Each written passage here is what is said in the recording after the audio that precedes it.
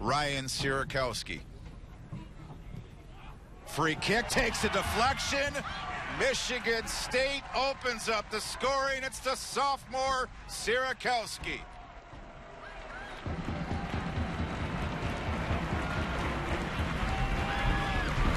Well, we said you could sense the goal coming. Just too many free kicks being given up in dangerous areas.